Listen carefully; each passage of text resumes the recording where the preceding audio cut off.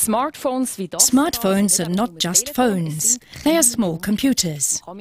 You can use them to access the internet, send mails, or download various apps, which is good, in theory. The downside, you're at greater risk of downloading a virus or of saving unwanted data. The phone's operating system is the culprit. We take a look at Google's Android software, point out its shortcomings and what to do about them.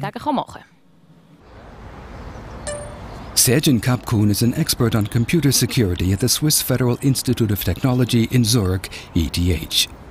He's a smartphone user like many others. He makes videos and takes photos, browses through various news sites and writes emails. And like every smartphone user, from time to time he deletes data of websites he has visited or photos he isn't happy with.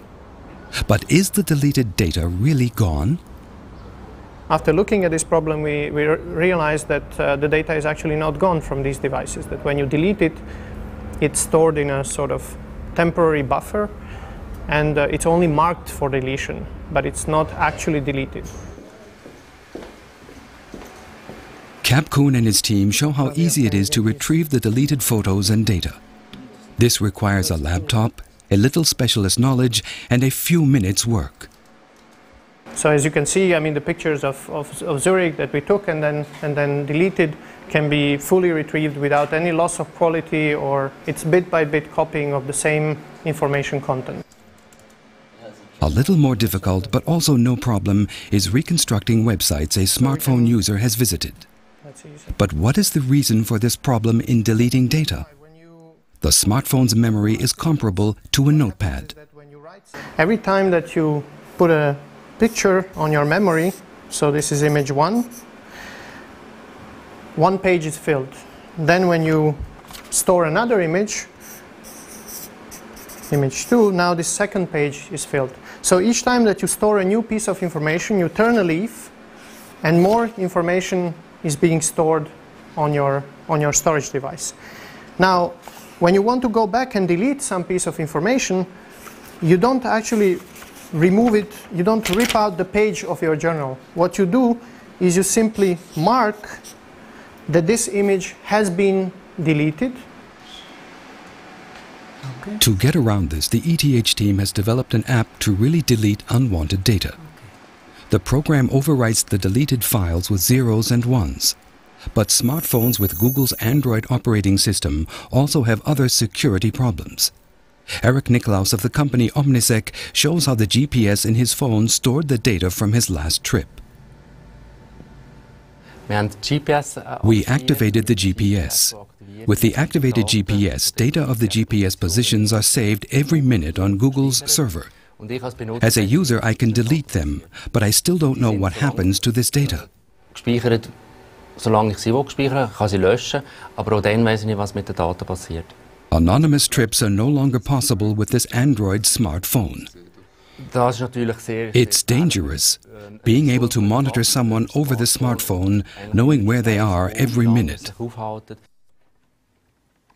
The smartphone experts tackle this and other security gaps.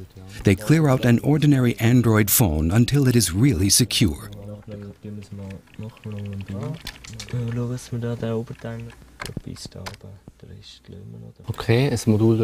We'll take out Geo-Satellite and Google Maps.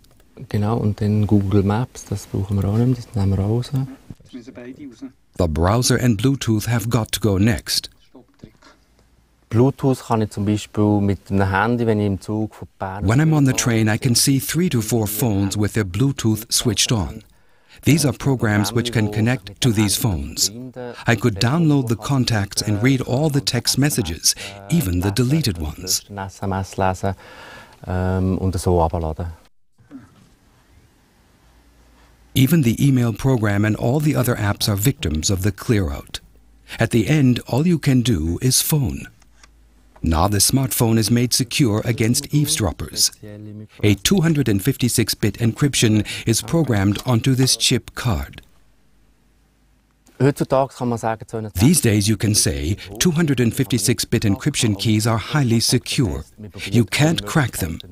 There is no computer on Earth. Even if you would link up all computers in the world, it wouldn't be enough to break the code of a 256-bit key. Für 256-Bit-Schlüssel zu hacken. This encryption chip is inserted into the phone like a SIM card. Highly secure phones of this type are used by VIPs and secret services. And they're not cheap. 2 phones like this plus the necessary infrastructure can easily cost 50,000 francs. The app to permanently delete data from your phone is available free for download. You can find the link on our website www.einstein.sf.tv. Most of us have a mobile phone. Only few have phones which can encrypt conversations. So, in theory, our phones can be tapped quite easily. The problem does not lie with the device itself, but with the GSM network. The technology is antiquated, and so anyone who wants to can listen in. Phone hacking. This is how it can look in reality. The Paradeplatz in Zurich. Here at the heart of the financial center, a spy sits in his van and listens in on private, potentially explosive telephone conversations. The listening station is small and mobile, a transmitter which taps into the cellular network. In the past, this was only possible with expensive phone hacking equipment. This has changed. At the University of Applied Sciences for Engineering and Information Technology in Biel, Professor of Mobile Communications Ulrich Fiedler is working on an inexpensive phone hacking device. A kind of pirate transmitter able to tap into mobile phone discussions. First we have here an antenna. It can intercept mobile signals. The cable of the antenna gets you into this box. This is where the data is pre-processed, so to speak. It reaches the computer through a USB cable. In the computer we can do everything a GSM-based station can do. That's how we build our pirate transmitter. How much does it cost to make? What you see here, including the laptop, costs around 2,000 francs. Fiedler, who also runs a security company, only needed a few weeks to prepare this listening station. What is your aim in doing this experiment? With this experiment, I want to show that anybody can build a pirate station like this, and that our networks are no longer secure. I want to point that out. I think a certain public pressure is needed for the mobile phone providers to invest in closing these security gaps. The listening station makes use of a security loophole in the GSM network. When a mobile phone dials into the GSM network, it has to register at its provider's base station with a corresponding identification number. By contrast, the provider's base station does not need to identify itself towards the mobile phone. So the caller does not know if the provider, Swisscom in this case, really is Swisscom or not. These security gaps provide opportunities for attack by a pirate transmitter, which can pass itself off as the right base station. Fiedler sets up his listening station in the university's canteen. Hacking in public is illegal and a punishable offense, but he has a permit to do so here in the building. And this is how he can conceal his pirate transmitter. If I now write Swisscom, it will go live. When I shut down the computer and restart it, it will appear as a Swisscom base station. Then we can take over mobile phones. Does the phone user not notice this? No, he doesn't see that. As it would be illegal to tap in under Swisscom, the mobile phone expert uses the name TestCom. So we're ready. 2 ordinary mobile phones whose numbers Fiedler knows are given to 2 test persons. One person moves to another room. This is the phone that will be tapped. Hello? Hello, I just wanted to ask if you've already booked our holiday. No, not yet. I still need your credit card number. Have you got a pen? No, just text it to me. Ulrich Fiedler used simple symbols to show what the computer was doing while it was tapping the phone. What can this hacking device do? In theory, I could take over all mobile phones around me. If I'm interested in one particular phone, I could filter it out and listen to the conversations carried out on this phone.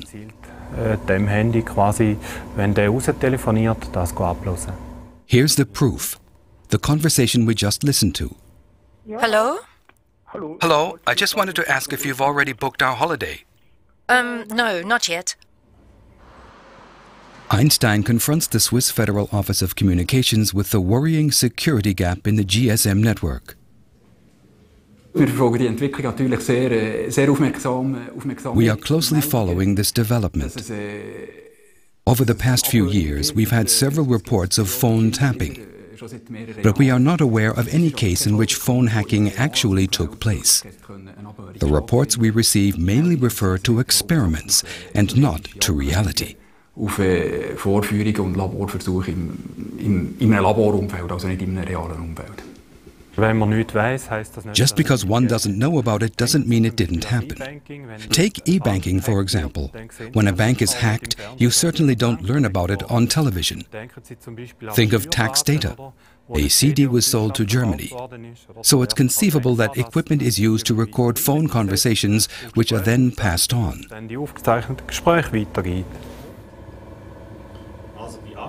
All providers are required by law to inform their customers that telephone calls can be intercepted. They fulfill this obligation in the small print. But the mobile phone experts are firmly convinced that phone tapping into the GSM network will increase. Efforts to combat this are technically possible, but very expensive. That is the main reason that providers are wary of carrying this out.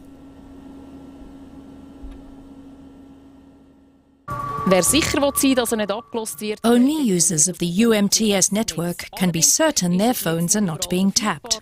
The downside is that it's not available everywhere, and not all phones are UMTS compatible.